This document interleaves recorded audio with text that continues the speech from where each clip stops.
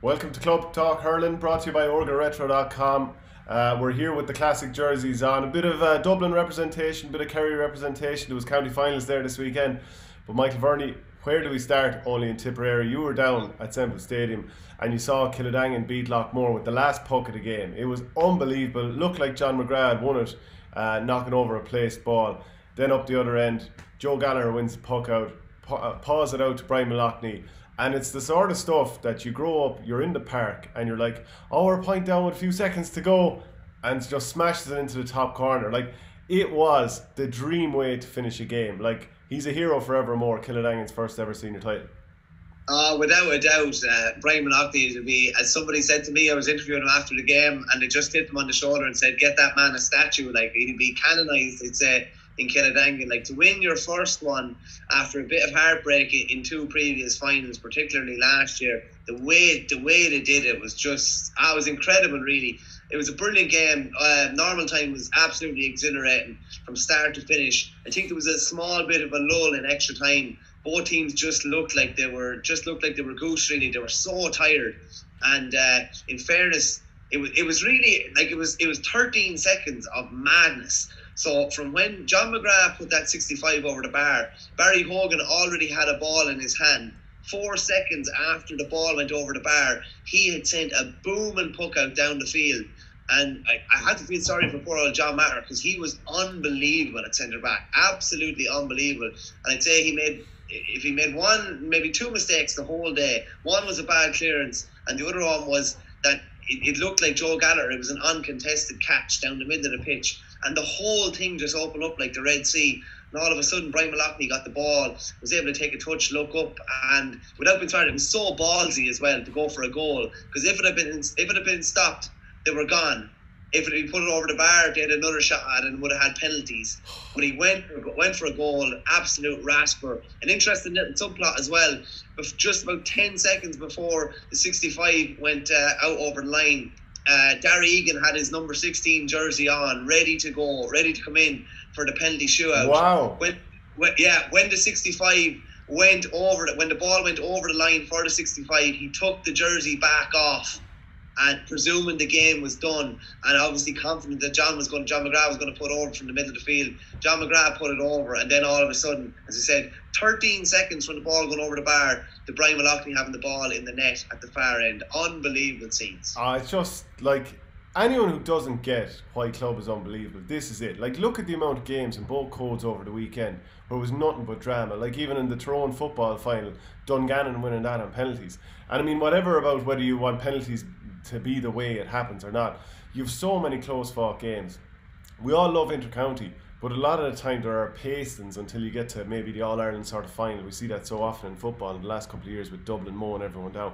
But this is why club is so good. So much drama. Like, I was watching the game back on TG Car. I didn't see it live because I had my own match. But you know, they kept on focusing in on this group of people and this girl with blonde hair, and she kept just going nuts the whole time. And it was almost like we might as well just go back just to get a taster of how it feels every time by focusing on her reactions. Like, it was just brilliant. And you were saying afterwards you had a chat with Brian Mallochny, and you were kind of trying to put a bit of context on it. But of course, he made you feel like a really old man. Yeah, no, it was funny because, like, when I see a finish like that, and particularly for him, like, it was real riot or over stuff for me. Like, it was, 44 minutes he came off scoreless. To be honest with you, I'm not sure if he felt the weight of it in that first 44 minutes. Well, isn't that the mad thing? Yeah, I meant to bring that up to you as well. Taking off after 44 minutes, like, he could never have imagined that a half an hour later he would be the hero, like, and when, like, his name all over people's lips all over the country.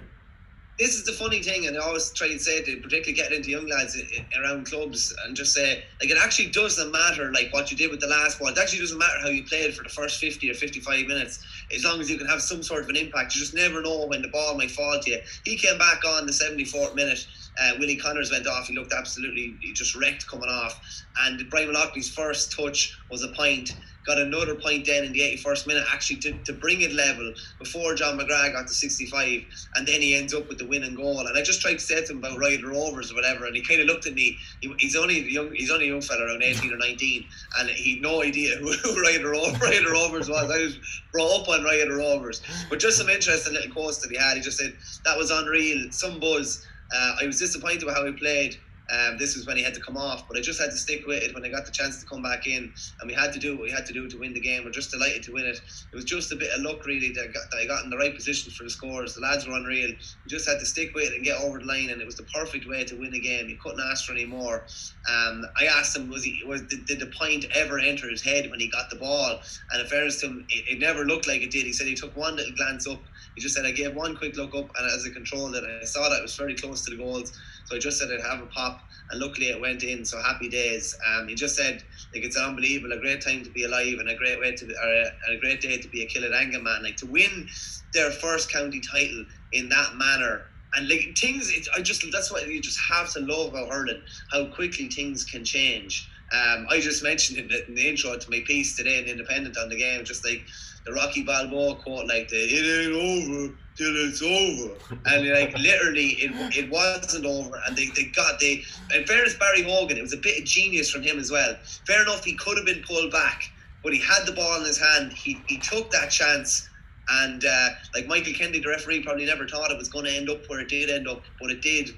And Kiladangan are absolutely smiling this morning. Heartbroken for Loughmore. Like, scoring 3 goals in the first half of the county final, you never envisaged that you're going to end up losing the county final. But in fairness to Kiladangan, there were a couple of things in the game. They had 9 wides hit after what was it? 9 wides hit after about 10 minutes of the game.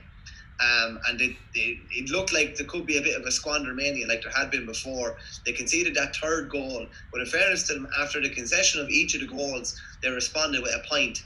And most importantly, when they were 3-3 to 7 down after the 3rd goal, Alan Flynn went back sweeper. And this is why people should never knock, the benefits of a sweeper system. He went back sweeper, just shored things up a bit. And if anything, they were actually better going forward when he was playing sweeper for that 7 or 8 minutes than without a sweeper. They ended up 2 down at half time, with him particularly influential, and his twin brother Paul brilliant up the other end with 7 points. But they had abandoned their short passing tactic. I don't know if it was pressure, the buzz of a county final, or what it was. But when Flynn went back into that sweeper role, they kind of got back into the groove again. And it was just a brilliant game from start to finish. It really was. Like, the class of Noel McGrath, the class of John McGrath when he went in full forward, the class of Paul Flynn, John Maher absolutely outstanding as well. David Kennedy showing his football skills. Like, 2001 when he won an All-Ireland hurling title with Tipperary. But as Damien Lawler, the RT journalist, was saying to me yesterday, he was a tip footballer before he was a tip hurler. He came out with this like flick up that you wouldn't even try in the training ground. It was just brilliant. It was a game that had absolutely everything, and probably one of the best finishes to a game I've ever seen. Yeah, incredible. Like, the way Kiladangan didn't panic after conceding those 3 early goals, that was the key to it, because a lot of teams would have kind of, I don't know, just found it very hard to recover. I think the fact that they lost 2 finals in the recent kind of years, in a way, like, the way Mayo used to capitulate in All-Ireland finals in 2004 and 2006, but then there was a new steel to them, in 2012 when they lost to Donegal, fair enough, but they didn't capitulate after conceding 2 early goals. And even against Dublin in some of the recent All-Ireland finals and semi-finals, two own goals, crazy, and yet they still come back out, get themselves level, maybe even ahead in some of these games. So is that a lot to do with experience, Shane? Like, exactly. If that had been Kiladangan's first final, I don't know if they would have been able to react as coolly as they did. Yeah, I think that's it. That they're like, we've been here before. We know things are going to go wrong. We have that experience, but we also know we have the quality. So when they, I didn't watch the game live and I knew the result, but you could just see that there wasn't panic happening. So that's what I was really impressed with. And Paul Flynn's leadership up front. You've mentioned John Maher there as well. I think they're 2 players that have put their hand up to Liam Sheedy, who would obviously be there watching. Because, I've seen Paul Flynn, and you've always seen that he has talent, he's great risks.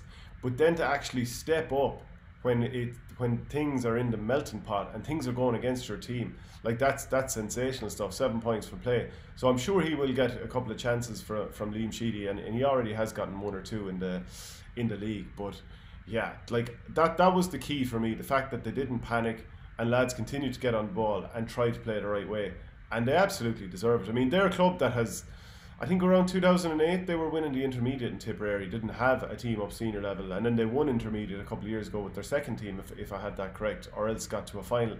What a turnaround. And Brian Lawler, the manager, explained to you how the Kiladangan story should give hope to anyone.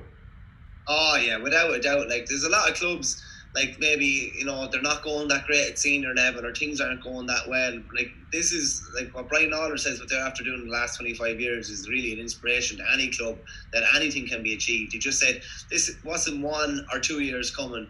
25 years ago, the club were in a bad place. We actually self-nominated to go down from intermediate to junior A. I was actually playing centre-back. We got hammered by Ross Gray's second team. In one generation, we have come back through to win a Dan Breen. That's absolutely phenomenal. That's 25 years of work from coaching, players and committee level, as well as getting the right structures for the club going the right way. It's a lesson for any club that it can be done. And it surely is. Like, if you have your underage structures in particular, they're really sound, and you have a really good base there, you're giving yourself a chance. But if you're just living on a wing and a prayer, these things that happen, and things can slip, and players can just slip away from the scene very, very quickly. And absolutely, like, everything about yesterday's final, it was the perfect day. It was the perfect game. It was the perfect advertisement for everything that's good about club hurling, good about the club in general. And even just, like, as we said, in those 13 seconds, Kiladangan, it went from like agony to like the greatest ecstasy they will ever have. And it was a pitch invasion. The second the goal went in, it was absolutely unbelievable. It was brilliant. It was one of those days that just makes you realise what it's all about. Yeah, and I mean, obviously you have to have a word about Loughmore as well. They were unbelievable, and they have to turn around and go into a county football final against a machine like Clonmel Commercials next week. That's going to be a tough turnaround. But can I ask you, what was the atmosphere like? You know, because it's such a small crowd allowed in there, and on TV they obviously have the microphones near them, but it sounded like it was a decent atmosphere, even though we're talking about a 50,000 capacity stadium with just a few hundred people. The atmosphere was deadly, to be honest with you. I was chatting to Pat Flory after he was on duty with TG Carter, and I don't know, he said it was such a big stadium maybe that there's an echo in it when people roar or whatever. But you know, there was boys up the back of the stand baiting the galvanised at the back of the stand, and you had all that noise. I thought it was a brilliant atmosphere. Now I tend to kind of lose the run of myself in the press box anyway, and I kind of would think there's an atmosphere even if there was nobody there, because just kind of you get into it yourself. But the 200 that were in there made a fair noise. Now they did, in fairness, and like, if imagine there'd been 6,000 or 7,000 there like there normally would be, but there was still an unbelievable atmosphere. It was a savage atmosphere. Yeah, it was brilliant. And Thurles was it was perfect. It was made up for an exhibition of hurling, and that's exactly what it was. Both teams went about kind of playing, I'd say, in the right manner. It was kind of like, it was like the score taking of a challenge game, but like the intensity of a county final. It was all meshed together. It was brilliant. Yeah, and long may club games being on telly week after week continue. It was just great stuff. And obviously get your comments into us, like, who do you think played well? What did you make of the day? All that sort of stuff, get that into us. The Seamus O'Reen final was on as well. We might as well talk about that, because this was on Saturday to see who goes back up to the Dan Breen level for next year. And Mullinahone beat Lara 4-18 to 2-19. 2-5 for a young lad called Eoin Kelly. And I tagged in Liam Sheedy and I says, you want to keep an eye out for this lad. Very good, actually. I actually just got a message from the GOAT there now, because I was just looking to chat to him just about the celebrations and everything, and winning a senior B at 38 and coming out of retirement and stuff like that. So it literally just popped up on my phone there now. So it's funny that we're talking about him. But like, while you can lose a yard of pace or a couple of yards of pace, you never lose your wrists. He's always had the most beautiful wrists probably nearly ever to play the game. And just when that ball is in around him, there were so many like trademark Eoin Kelly scores the other day, or trademark Eoin Kelly touches. And to be honest, he was one of the main reasons why I thought Mullinahone were the lock of the week. I know Lura are a really good emerging side, and they have a couple of really good players, particularly the likes of Owen McIntyre. Brian Hogan's well able to fend for himself out the pitch. Obviously, they have the Bonner as well. Niall McIntyre, who's a fellow sports journalist like ourselves, and Colin Fogarty in attack, who's a lovely forward, was in with the Tip Miners last year. They're the common side, and funnily enough, while Mullinahone won the day, I think Lura will actually be the stronger of the two going forward, say in 4 or 5 years' time, just because of the age profile of their team. But it's hard beat experience in a final like that. Like, Paul Curran was rolling back the years. Sean Curran was brilliant. Mark Keogh was outstanding too. And as you said, Eoin Kelly just had those bits of genius when they were needed. Like, the game was getting very, very tight. And I think Lura had it back to 2. I think it was 215 to 116. And then it was like bang, bang. 2 goals within the space of about a minute, and the game was over. One of them from Kelly. It was a brilliant game as well. The bits I saw of it were brilliant, and I listened to bits on the radio as well. It was a serious game. Yeah, well, this is it. Like, if you have 2 well-matched teams, it doesn't matter that it isn't Senior A. Like, it's Seamus O'Reen Cup, just the tier below. It was still really exciting to watch. There's some nice scores. Kelly actually had he had a tough enough first half. Like, he didn't win every ball going in, but he still had 2 from play, and you're like, well, there's the thing. Like, if you put it into his hand, it's going over the bar, and that textbook thing left side where he's leaning away and knocking it over the bar. Buries a beauty for his first goal. High ball comes in from the second one, fends his man off, shapes one way, it turns and buries it the other. Just glorious to watch. And like, I was throwing it out there about him being the GOAT, and obviously some people are going to have a pop. Not everyone agrees that he is, but the thing is, it's not that I think longevity wise he's the greatest of all time, because we all know that, like, he burned so bright for a set number of seasons, and he had some ups and downs either side of it. Wasn't always unbelievable, but I think Eoin Kelly, playing at his peak for a couple of years, no other player has come to that level, and a lot of that is just the beauty of watching what he does.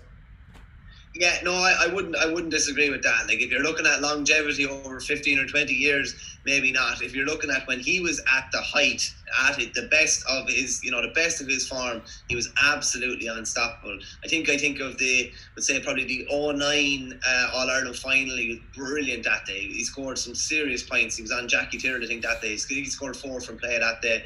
I remember the touch against Limerick where he controlled the puck out. Like, when he was on his game, he was unstoppable, and there was probably a 4 or 5 year period there where he was nigh on unmarkable, and that's kind of what you say about. And like, and plus as well, to me, he's the GOAT in terms of wrists and nearly hurling skills, and he's probably the best. Yeah, he's probably the most skillful hurler I've seen in my lifetime, I would say.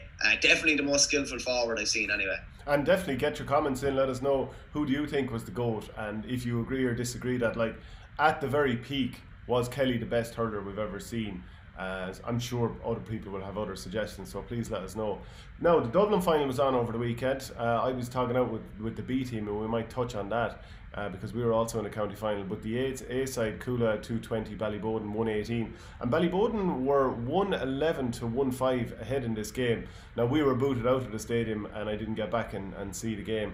But obviously I've read up on it, and I've spoken to a few of the boys. But Darragh O'Connell, Kerry man, he lifts the county title after all that. That's 5 titles in 6 years, fairly good going, I think, by anyone's stretch. And of course, Ballyboden had their period of dominance. I think it was something like 6 and 7 or 6 and 8 before. So yeah, Coola's good run continues. A Kerry man. Imagine anyone thinking a Kerry man would lift the Dublin senior hurling title. I wonder how much has that happened across the country, actually. And again, get your comments in. Players from a different county lifting a county title. Oh God, I wouldn't say it's that regular as a captain, like, to come in to a club and end up being captain of the club, because you know within clubs, you've seen it as well, they're very reticent to give that sort of almost power to an outsider. So like, that just shows how Darragh has been accepted in, as Gerard Canning would say, the Ducky Club. That just shows you how much he's been accepted, even. And I know a lot of the Coola boys are kind of are fluent Gaeilgeoirs, and Darragh obviously is a fluent Gaeilgeoir as well, and would fit in there very well.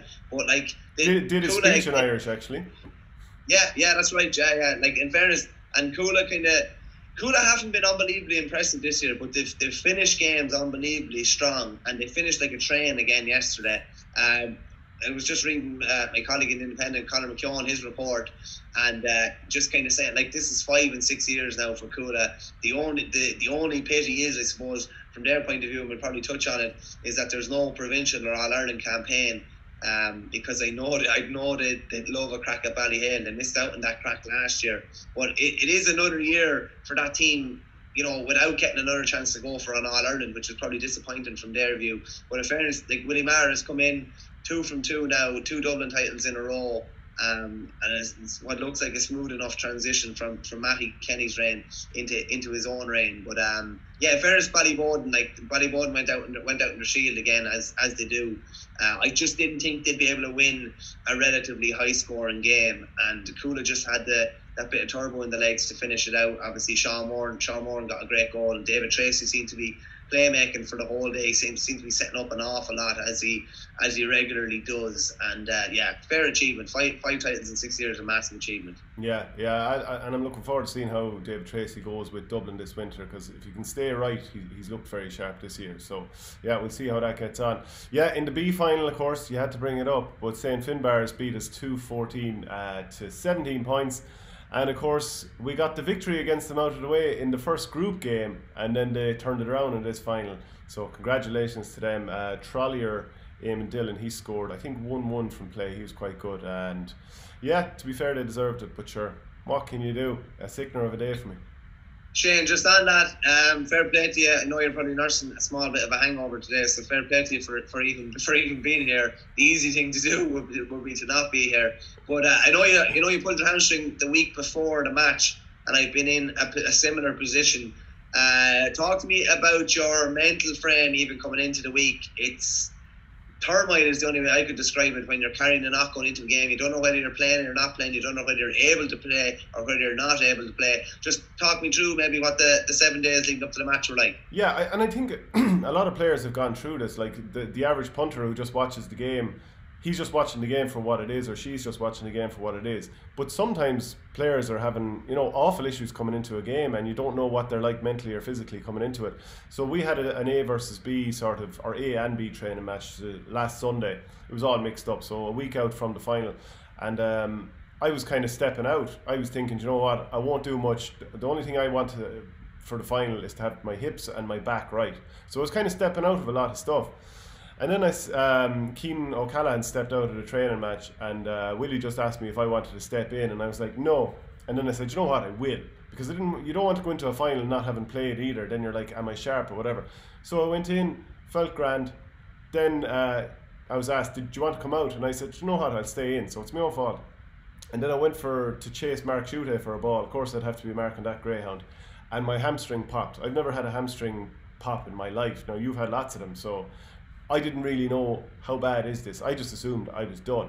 So I came off, laboured off the pitch, went and got physio on the Monday, then I got more on the Wednesday. And like a lot of people, I've had a lot of physio over the years on different injuries. I've never gone through agony like this. So it was like way down the hamstring, off to the right towards the tendon. I couldn't really give you the medical sort of prognosis on it.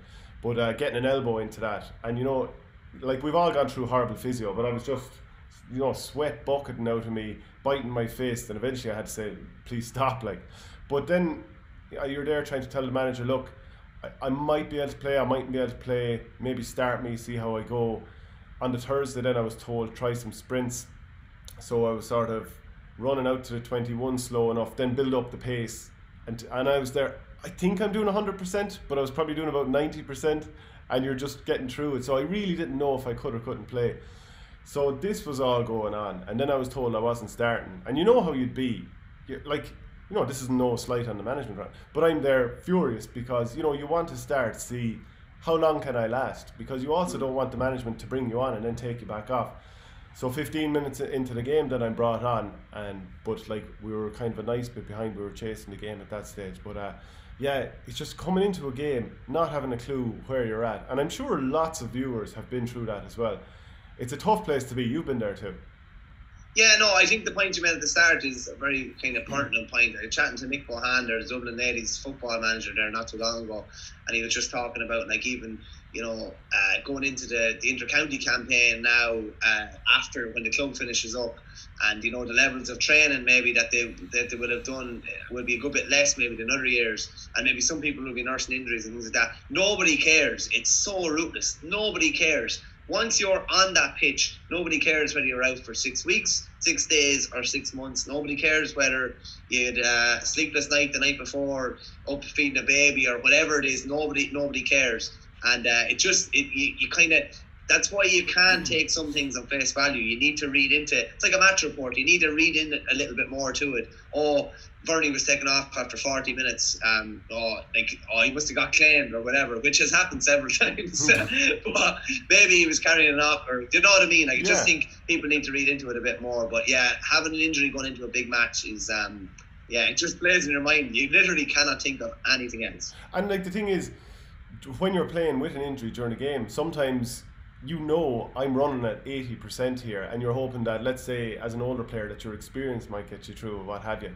So, like, that's what it was. And running around thinking, this could go, this feels ropey, and you're like, should I sort of put the hand up and tell management, have someone ready, because I think my hamstring is about to explode here. So it's just, yeah, it's a mad way to be going through a game, and I think a lot of people probably don't realise that. Not that I'm looking for sympathy, I'm just saying that this is the kind of the reality out there. It was a very funny one at one stage during the game. Not funny at all for me now. And people will think this is sour grapes, and if you do think it's sour grapes, grand. But this is actually the reality of what happened. So I bet sour grapes. Yeah. I was in, and the referee, as Finbars were about to take a free in from midfield, would say, but the penalty area was crowded with players. And the referee comes over to me and says, "Number 3, you're on your last warning," or "You've been spotted," something like that. And I looked at my man and I said, "What's he talking about?" Because I hadn't done it. And he said, "Yeah, you haven't hit me yet." And like, as he was saying that, St. Finbars hit the free in. They obviously didn't know this conversation was going on, but the free came in. I was distracted by the referee. The guy who was marking Eamon Trollier Dillon was distracted by the referee. Trollier, we turn around then, the ball's coming in. Trollier gets the break and sticks it in the net. Is that sour grapes, or is that me going, like, this referee wouldn't allow quick puckouts, but he allowed this to happen? It was... Yeah, no, that's a mad one. I had a similar instance, but it was actually a selector with an under-21 team many moons ago, and I didn't give a lad water, one of our lads, and was coming back around the goal, and the umpire, who was, I don't know, was he from the club that we were playing or what, he just said to me, "I saw you." He said it once more, and I'm reporting it to the referee. And I was just in my head, I was like, warn me for what? I don't know what he's on about. But for the next 10 or 15 minutes, that's all that was going through my head. What is that clown talking about? And it just, like, I don't know whether it was just to get me off my game or whatever, but you'd often see club games, college games, even county games as well, that there would be lads designated to do that, stand in the opposition manager's eye line, stand in his way, be saying something that he can, within earshot of him, take him out of the game. I know that's not exactly the same as happened to you, but the referee, that was a bit of a mad one. I don't know whether he was meant to talk to the number 3 at the far end, or whether it was you.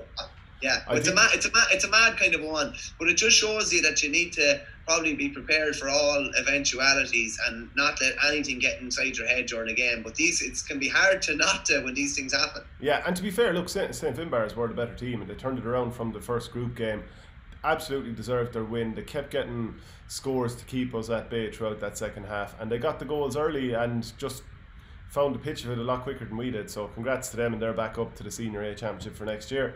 Move on to the Limerick final. So na Piarsaigh, they completely destroyed Doon, 527 to 112. So that's the 6th title in the past decade for na Piarsaigh, who are just, they look like they're back to their old selves this year under Kieran Birmingham. And you know the way they started that championship against Kilmallock, they did not look impressive at all. So the way they've turned it around has been very impressive. And Will O'Donoghue, who's the captain, he said afterwards, people were quick to throw it around and push it on our face. So I think a lot of the people got their answer tonight, in terms of, like, people saying they weren't the same team. But to be fair, they weren't quite the same team for a little period of time. But it was more from the outside, we're wondering, well, why aren't you? Because you obviously have the quality, but now they are back. I mean, that was a savage performance. Yeah, it's funny because Shane Dowling actually questioned their hunger after the first game, so it was one of their own almost that said the hunger wasn't there or whatever. I think 527 is the highest score ever put up in a Limerick hurling final. Absolutely outstanding. And you know, I've always said this about Limerick, and it's one of the most impressive things about Limerick is when you look at particularly a lot of the Piarsaigh guys, and you look at how little involvement they've had with the senior county team, and you're thinking, like, the David Dempsey will be some player to be coming in with 20 minutes to go for Limerick, and the hand on him is as good a hand as is out there, and he's a lethal finisher. Conor Boylan the same. Ronan Lynch, as you mentioned just in our notes, he just said he was out with the sweeping brush, and he was just sweeping up left, right and centre. And on the other side of things, like, Pat Ryan had a day of days in the semi-final when they beat Kilmallock. But whatever it was, just nothing was going right from the other day. I was chatting to Pat Flory after the match, yesterday in Thurles, and he just said he felt sorry for Pat Ryan. He said I'm 64 years old and I would have done more than he did yesterday. He just said nothing. He tried so hard. He said he must have covered 10 or 12 kilometres. He said, and just whatever he tried, nothing was going right. And it was just kind of one of those days. And Doon were always going to struggle when, you know, he's their other big name, really, him and Barry Murphy. And when they were relatively quiet, with Richie English and Darragh Donovan already out, they were always going to struggle. But it was a serious performance by Piarsaigh, and you're kind of just thinking, these lads, like, whatever about winning Limerick, yeah, they've got the Limerick honours back, but you're thinking, how exciting would they be heading into a Munster campaign, you know, against Kiladangan, against Ballygunner, with possibly Coola. You'd have Coola and maybe Ballyhale or Dixborough on the other side as well, and Mount Leinster Rangers even in Carlow. Like, you're just thinking the games that we're going to miss out on. And something that I'd say as well, like, when you won your 2 All-Ireland titles, and they were unbelievable wins, but you didn't beat Ballyhale along the way. And I know last year must have hurt the fact that you didn't get a crack at Ballyhale. And I know it's like when Portumna and Ballyhale met in the All-Ireland semi-final and then met in an All-Ireland final. Like, that was a dream meet. That was an inter-county meet. And I know that's something that you would love, and I'm sure it's something Ballyhale would love, because I'm sure they were envious watching you winning your 2 All-Irelands. And it's just an awful pity that we're going to kind of be robbed of that, whether it's later this year or early next year. Yeah, we definitely let down our part of the bargain last year, because that you'd love to see that match. And you know, I've probably said this before, but for the 2017-2018 final, as soon as we won Dublin, for all the way up until the following March, all we were hearing about was Coola versus Piarsaigh. You know, that's going to be a great final. You know, you hadn't gotten through Leinster, you hadn't gotten through your All-Ireland semi-final, but that's what you keep hearing. But Schlockneil are another team. You'd love to see them back in the mix, maybe Dunloy. But I've probably said this to you as well before. I would really like to see an open draw as soon as the county titles are done. Now, fair enough, the provincial championships, they're still really important and unbelievable to win them. We saw what it meant to Piarsaigh last year. You know, even Mount Leinster, of course, several years ago.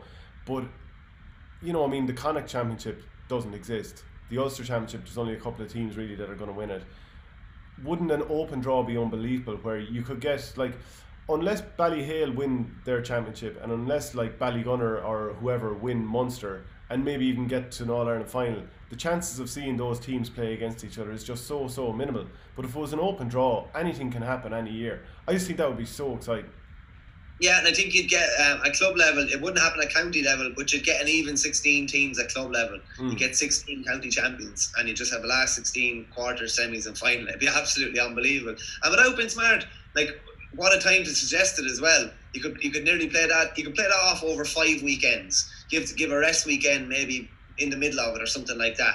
Like, I'm open to anything just to make sure that provincial and All-Ireland championships go ahead. It still just doesn't seem likely. Like, there was no great talk out in the Piarsaigh camp the other day. There's no one campaigning for it. There's no one really pushing the boundaries, apart from maybe up in Schlockneil. So I don't know whether it's going to happen. Just back to the Piarsaigh again as well. Like, the goalkeeper had his second child. His wife had a second child in the hours after the match as well. Imagine that. Imagine winning the county final and then have been blessed to win a county final and then been blessed in another way altogether. It's absolutely unbelievable. Just from a Doom point of view then as well, I think Josh Ryan was probably their main man, just in the absence of maybe, you know, their 2 kind of superstars, and in the absence of Pat Ryan and Barry Murphy playing well. He was really their kind of standout player. On the other side, Peter Casey, brilliant. As we said, David Dempsey on fire, Conor Boylan very good. Will O'Donoghue, we've talked about this, like, I think Will O'Donoghue could dominate a county hurling around the middle for the next 4 or 5 years. I just think he's so strong, so effective. He's a real... he's probably not like the same type of hurler as Mick Fennelly is, but he can have that same kind of physical impact that Fennelly had. Like, I remember when Kilkenny were under pressure in the 2015 All-Ireland final, and Fennelly just came out and kind of waylaid Joe Canning with a stroke about 2 minutes into the second half, and just totally changed the tone of the game. And I just think Will O'Donoghue has the capability of doing that at county level. Yeah, I agree. He's so aggressive on the field. Just a point there about Doon. I would say, like, Kilmallock obviously have to be fairly disgusted that they couldn't get over a team that were beaten this badly, having previously beaten the Piarsaigh themselves. And they obviously didn't find a way to make Doon pay for not having Richie English and Darragh O'Donovan. You know, maybe Kilmallock will say we didn't play a quarter final, maybe we've been waiting in the wings for 4 or 5 weeks for a match, and maybe that affected them. Maybe so. But I think the Piarsaigh have so much quality all over the field that Doon had too many fires to put out. And if you didn't stop Peter Casey, which is tough to stop, then David Dempsey was going to make you pay, or then Conor Boylan was going to run up the middle, or then Adrian Breen was going to get a few scores. And pretty much all of them got on the score sheet, and they all, like so many of them, had 7, 8, 9 out of 10 performances. There was just too much for them to do. And you mentioned Josh Ryan, yeah, he was very good, took the game to them. But other than that, I mean, they just couldn't get into it. And I was trying to keep an eye and see who would man mark Pat Ryan, because he was in around centre forward, and Ronan Lynch probably isn't going to be the man to man mark. He wanted to sit back and kind of dictate the game, get on the ball, and I kind of forgot to really pay attention to it because Pat wasn't really in the game. And like, he's such a good player, but he wasn't really in the game. And at times Jerome Boylan seemed to be following him, but I couldn't actually say for certain if he was man marking him or not. And please get your comments in if you have any thoughts on that. But once Pat Ryan couldn't get into it, and once Barry Murphy wasn't in it, there was really nowhere for them to go, because unfortunately there's just so much quality on that in the Piarsaigh side. Like, how do you get past Mike Casey as well? For club full forwards, it's one thing an inter-county forward trying to stop him, and Conor Callahan had, it was probably one of the toughest days that Conor Callahan had in that drawn All-Ireland final. So for a club full forward to go in on him, it's going to be so hard. So I think kind of Doon, they didn't give up in that first half when they went 4 or 5 points behind. They came back, made it close, but ultimately it was just a case of the dam breaking, wasn't it?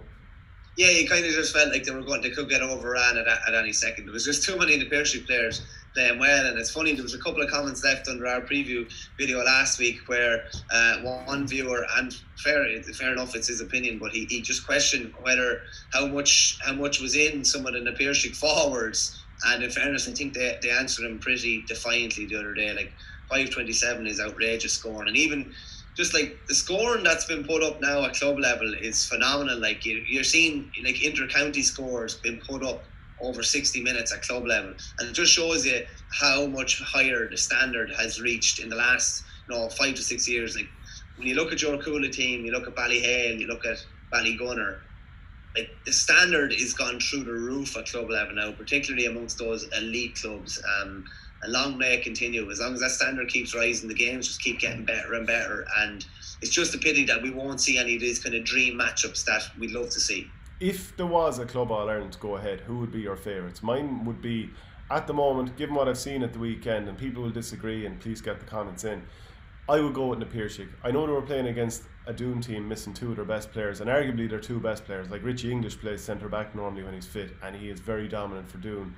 Darragh O'Donovan can dictate the play from midfield, but I just think the Piarsaigh look like they're back. They do look like they're back. I think there'll be so many dream meetings there. Ballyhale haven't played in the Piarsaigh, I think I'd be right in saying. Don't think they have any. No. Yeah, Ballyhale, they obviously beat Ballygunner in the semi-final a couple of years ago. That'd be another really, really interesting meeting. Kiladangan playing any of those teams. I know they're only a new side on the block, but playing the likes of Ballygunner in a Munster Championship would be very, very interesting. God, it's as well. mouth-watering. It actually is mouth-watering. No, it is, yeah. And we haven't mentioned Stockneil. I still think Stockneil would be a small bit below probably Ballyhale, Ballygunner, and the Piarsaigh. I'd probably still have Ballyhale as favourites, to be honest with you. Even though it'd be so interesting to see a team going for 3 in a row, and a team probably hurt over a couple of disappointments in recent years, and the hunger that brings with that. But to be, just unfortunate, we're going to miss out on a couple of big games. And I said Ballyhale were favourites too, or I would have them as favourites. I still think they're going to get it hard against Dixborough on Sunday, but that's for another day. Yeah, I think Ballyhale will come through that. I mean, Dixborough won a county title a couple of years ago, and they're obviously a very good team, but I think you'd have more question marks over them because they got eliminated from the Kilkenny Championship last year at the quarter-final stage after scoring 1-6 against Erin's Own. So that's always going to give question marks. But look, if they answer them against Ballyhale, that will be the proof in the pudding that this team is unbelievably serious and of a really high quality. So I'm actually looking forward. Just on that, Shane, while we're chatting about Kilkenny, just a quick couple of notes. The intermediate and junior semi-finals were on over the weekend. So Owen Murphy's Glenmore actually went down to Lisdowney. Lisdowney surprised them Lisdowney, who wouldn't have any county representation, definitely not at senior level anyway. And Glenmore would have obviously Alan Murphy. I think Owen Murphy was centre back. Ger Aylward hit 7 points from play, and they were still beaten. So it's Lisdowney against Thomastown. Thomastown won the other semi-final. They were obviously beaten in the final last year by Tullaroan. And Conaghy Shamrocks, the reigning All-Ireland junior champions, are back in the junior final.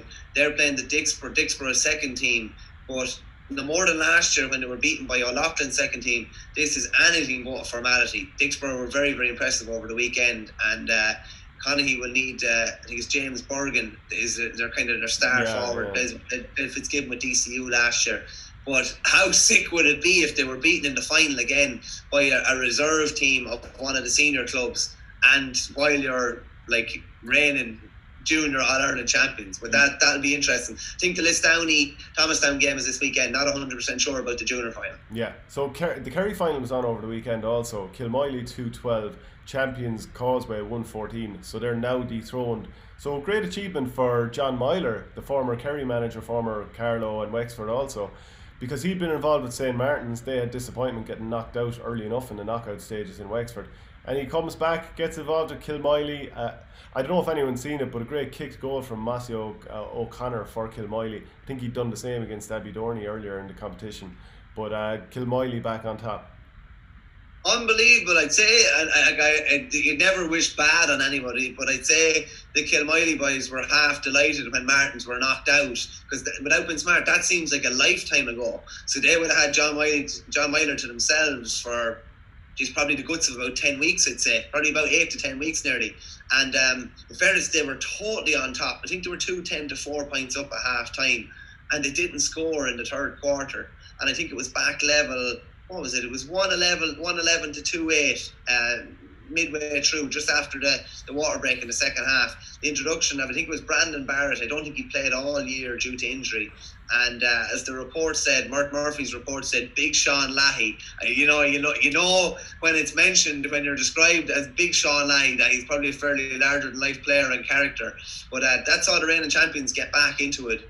But in fairness to Kilmoyley, and it's so difficult because it can happen when you have an early lead and you're caught back, you're maybe just caught, that you can kind of fade away and all your momentum from earlier on in the game can kind of dissipate. But in fairness, they were able to kick back on again, and massive win for them. Yeah, congrats to them. The Galway semi-final, only one out of the two was on over the weekend because the Capitagle versus St. Thomas's game, that was postponed until next weekend because of a positive COVID-19 case there. The semi-final that did go ahead saw Turloughmore beat Loughrea 2-17 to 1-17. Now Turloughmore, as we keep saying, they're the coming team in Galway. They're the joint fourth most successful club in the county in history in Galway. But it's their first final in 30 years, and I believe they haven't won it since 1986. Yeah, geez, it's a long time away from the top table, considering like how many titles they have. And when you go down through probably their team now, it's a seriously star-studded team. Just a quick couple of names. We obviously know Daithi Burke very well, but like Gary Burke, Sean Loftus, Sean Lalane, Jamie Holland, Kevin Hussey, Fergal Moore and Daithi Burke midfield as well. Ronan Burke, who was a Galway panellist for years, full back too. Like, it's a seriously strong squad. But I was thinking this would be ropey enough because Loughrea had been going so well. But in fairness to them, they got scores at crucial times. I know you saw it as well, but the catch and the flick from Daithi Burke just before half time was absolutely outrageous, and it just kind of got me thinking, like, from full back to centre back to wing back to midfield to centre forward to being full forward catching that ball to winning, multiple All-Ireland club football titles with Corofin. Like, there's very little the man cannot do. Like, he's a man for every season and a man for every code by the looks of things as well. Yeah, and do you remember when he got interviewed after the All-Ireland final? I don't know, was it 2019 maybe? But he was being interviewed and there was like one of those glass kind of advertising backgrounds there, and the full panel was in behind it, just kind of cheering along as he was getting interviewed. He seems like he's a very popular member of the panel as well. So, but it's like this, I thought that day, I couldn't believe it that day. I said they gave Daithi Burke the man of the match award, and I was like, all right boys, good luck trying to get him to do an interview, because he's never He's never ever been on record doing an interview for anything that I've ever come across at all. And they magically managed to get me. Obviously couldn't refuse, or they got him at an opportune moment or whatever. But some player, in fairness, and like the fact that like he's not been outstanding or anything for them either. He's kind of trucking away, but they've got an awful lot of other lads that are really, really contributing really, really heavily, and they're going to be hard beaten. I'd imagine it would be Thomas's in the final. I kind of fancy Thomas's to beat Capitagal, but wouldn't that be an unbelievable match? Maybe David Burke versus Daithi Burke midfield in his Galway County final, the emerging side against the kind of, not the old force, but the side that had been there and had done it and have obviously won a Club All-Ireland as well. Be seriously interesting. Just from a Loughrea point of view, again, another battling performance. Looks like they're going to be around for a long time. Loads of young players kind of allied with, the likes of Paul Hoban and Johnny Coleman full-back, who seems to kind of sorted out that problem position for them. But they look like they're a side that are here to stay. And it was interesting because the two backroom teams were fairly star-studded. Jeff Linsky was involved with Loughrea. You had Franny Ford involved on the other side. I think Barry Cullinan as well, who was involved when James Horn was there too. And Cyril Donlan is involved with Turlock as well. So like these are, when you're getting towards the latter stages of these championships, usually you're seeing a lot of the same faces that you would see at county level. And as we said before, earlier in the summer, the fact that county is on the kind of back burners at the moment, it does give a lot of lads a chance to go back. Franny Ford's, Cyril Donlan, who was playing for Piarsaigh this year, gives them a chance probably to get involved with clubs and do things maybe that they wouldn't have been able to do normally during the county season. Yeah, without doubt. So Capitagal will have plenty to say yet, but that does sound like a bit of a dream final if it does turn out to be Turlockmore against St Thomas's. Quick word then on Cavan Mullahoran. They beat Cootehill Celtic by just a point, 2-9 to 1-11. And then the down final. It sounds like it was unbelievable drama. Actually, I'll just touch on Westmeath first. So the semi-finals there, Castletown Geoghegan, they beat Castle Pollard 4-16 to 3-10, and Clonkill saw off Lough Lane Gales by 16 points to 12. The down final, so Ballycran 2-18, Portaferry 2-18. After extra time, didn't go to penalties. That'll go to a replay. If anyone knows why penalties wasn't the way to sort this out, let us know. But I couldn't find it online before we started to record. But Ballycran, they were going for 3 in a row, whereas Portaferry were looking to end the 6-year wait. Battle of the two sides on the peninsula there. But I was reading an article from Brendan Crossan in the Irish News, and his article, it was just spilling out of him the sort of occasion that it was and the passion and all that. So I'm just going to read out a little segment of his piece, and he goes, Portaferry boss and force of nature Gary Smith lived every second of Saturday's final like it was last ever hurley match.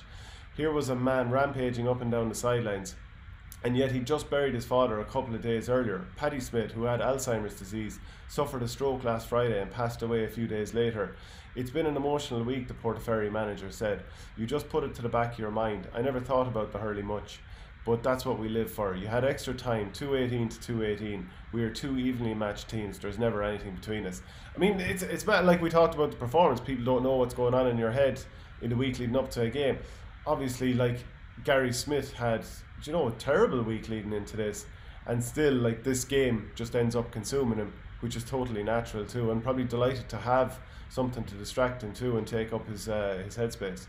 Yeah, 100%. That's why, nobody knows if he'd been a bit off colour and not himself. A lot of people wouldn't have understood. And the record books don't show, if you play a bad game or the manager, you lose the game. It doesn't show what was going on in your life or what was going on in that week. But I'm sure that would have given him some lift, and to see his lads do what they did yesterday. And even just, I think sometimes the GA is a great leveler in the sense it shows people, it shows kind of just what the club and the parish and what people around, the people that they know, it shows what it means to them and how much it is. And it's a great kind of outpouring of emotion. Like, you'd have people, people crying after winning a hurling match or losing the match that wouldn't cry in everyday life. But it's just, people just get caught up in it. That's why we love it so much. And I thought it was really interesting as well.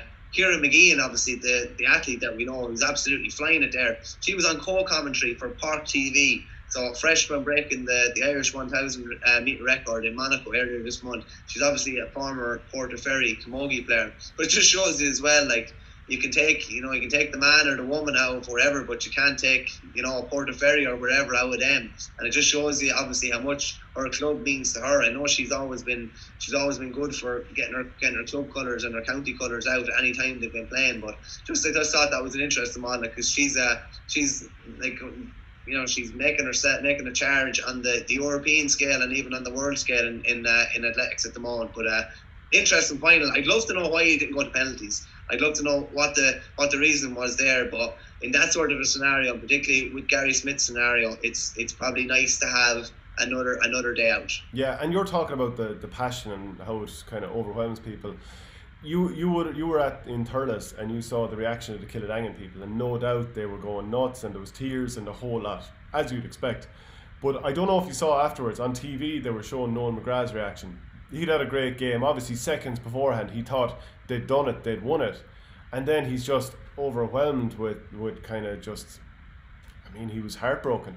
And they showed him throwing his hurley on the ground, and then he actually just collapsed on the ground and he was just kind of convulsing, like he was just in bits over it. I don't know if you could see it from where you were. No, I did. No. He was one of the first people I saw. I literally looked at the Kiladangan lads on the left, and then I saw him, because he was actually in around the 65 going towards the town, and I saw him, and he was like, even 15 minutes after, and as the presentations were going on, he was literally inconsolable. I'd say he was unable to talk, and it just, like, there's a lad who's been unbelievable on the national stage and overcome so much, even personally with sickness and things like that, and that you just see how much it means to him, no more than it means to all the rest of his club mates. But that's what it's all about, and that's why we kind of get lost in the club championship as well. It's actually interesting chatting to Frankie McGrath after, because I kind of chatted him after, and I was like how are you going to lift these lads up for the football final next week? And he was adamant that if any group could do it, that group could do it. And he pointed back, he's hoping kind of history repeats itself. I think they were beaten a point by Capel White in the 1987 county final, and they went out and beat Commercials a couple of weeks after in the football. So he's hoping history repeats itself anyway. But yeah, that's the ups and downs of club hurling and football. But geez, it was an amazing week. Like that final tip will live long in the memory. Yeah, and like, just as I was coming back after playing our match, I didn't know the score in the tip one. I just got an incoherent text from my father that had the word goal in there in the middle of it, and I was like, I have no idea what he's talking about. So I went straight to Twitter, and I just saw the goal from Brian Mallochny, and I was like, what an amazing way to do it. And actually, when I rang the father then, he says to me, and you know what, back in 1988, Pat McGrath, who's the father of Noel and John, he scored a last second goal against Burris Elite to steal the title for Loughmore. So they've obviously had that last second drama to their favour in the past. That's about the height of it then, is it? We've nearly all said. Yeah. Geez, we could probably talk a bit more if we wanted to about that tip final and a few other things this weekend, but I think we'll leave it at that. Yeah, we will. Brought to you by OrgaRetro.com. If you want to get these jerseys or any other of their classic range, go to OrgaRetro.com, use the promo code OurGame, and you get 15% off. Thanks very much, Michael. Cheers, Shane. Good man.